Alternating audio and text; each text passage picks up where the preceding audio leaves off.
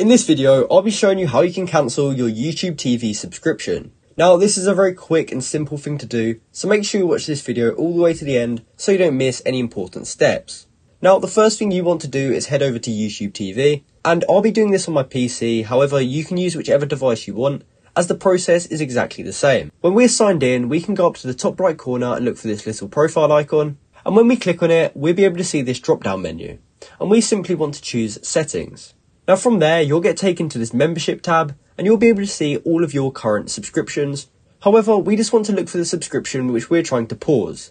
And in my case, it's this YouTube TV base plan. So we're going to click this blue text here, which says pause or cancel membership. From there, we get taken to this page and they give us the option to either pause or cancel. Now, since we want to pause, we want to look at this section at the top and we can actually drag this slider to choose how long we want to pause our plan for. You can actually choose from 4 weeks to up to 6 months. So you need to choose how long you want to pause for by using this slider, and it will actually tell you right here when your billing will resume.